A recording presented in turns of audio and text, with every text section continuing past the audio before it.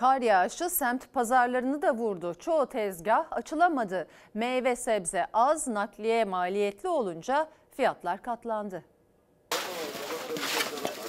Halin çoğunluğu kapalı çünkü kamyon gelmiyor, mal yok. Ancak bulabilen geliyor işte, pazarı açıyor. Hayatta yaşamadım ben böyle şey. Paranın bu kadar öldüğünü görmedim ben. Beni gerçekten üzüyor bu konular. Konuşmak istemiyorum açıkçası. İnsanların halini görünce gerçekten üzülüyor. Geçim mücadelesini görünce gözleri doldu, boğazı düğümlendi. Yoğun kar yağışı nedeniyle pazarlara meyve sebze az geldi. Semt pazarları kar üzerine kuruldu. Etiketlerse karı eritecek kadar sıcaktı, tüketicinin cebini yaktı. Dönüp bakabilir misiniz meyve fiyatlarına? Aldığımız maaşla sebze almaya, meyve almaya kalkarsak göç etmemiz lazım. Düştüğümüz durum bu durumda. Alamıyoruz. Elmayı normalde 6 liraya satıyorduk elmayı. Şu anda 7 lira. 1 lira kârına mal satıyoruz yani. Bugün sakız vermiyorlar 1 liraya. Mazot bağlandı. Mazot bağlandığı için şu anda yani 25'e geliyorsa araba şu anda İstanbul'a 50'ye geliyor.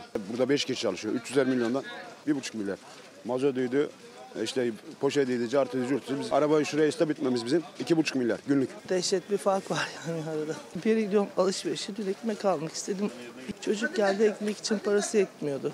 Ya gerçekten rahatsız ediyor beni, konuşamıyorum, kusura bakmayın. Alabilen alamayan için gözyaşı döker oldu artık. Mevsim sebzelerinin fiyatı 30 liraya kadar çıktı. Karnabahar 25-30 lira, en ucuzu ıspanak pırasa, onun da kilosu 10 lira. Yani 10 liranın bir anlamı yok şu anda.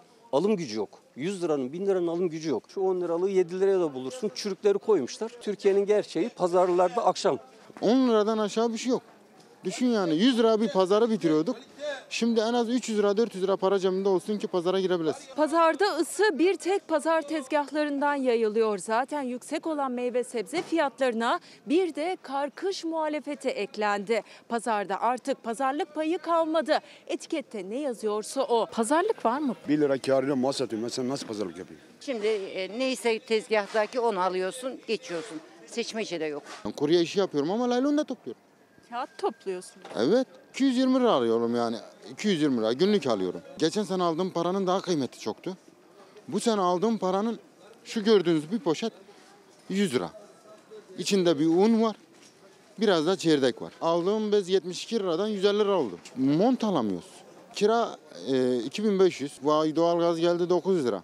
Çocuklardan dolayı açmak zorundayız. Gelir gider hesabı tutmuyor çalışanların. Sebze gibi meyve de kar nedeniyle zamlandı. En ucuzu elma, o da 7-8 lira. Diğer meyveler 10-15 lira arasında. Bilmiyorum bu hafta meyveye sıra gelecek mi ama her zaman böyle oluyor. Ramazan gelsin artıyor, kar yağsın artıyor. Düşüyor mu peki hiç?